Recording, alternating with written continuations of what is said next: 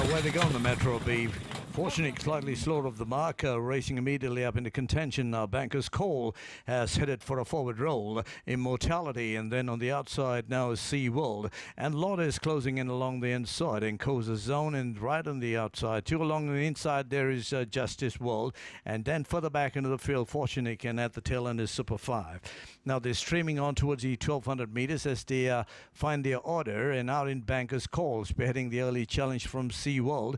Along the inside is Immortality, and then comes Justice World, and Lotta parked on the outside with Koza Zone splitting that division, Fortunate, and at the tail end of the field is Super 5. Just about 8 lengths cover them as they go around the turn and heading on towards the 600 meters, and right in front now it is still Banker's Call. Right on the outside is Sea World. Immortality positioned along the rails together with Lotta and Justice World, and then on the inside is Koza Zone, Fortunate, and at the tail end is Super 5. They come downhill to the top of the straight with about 500 meters to go. It is Banker's Call still out. It's been hounded by runners now. Sea World. Right on the outside is Justice World, and along the inside is Immortality coming home with the charge. They're spread apart just about 350 to go. It is Banker's Call. Sea World on the outside. Justice World, and here come also on the inside and Lotta with about 350 to go.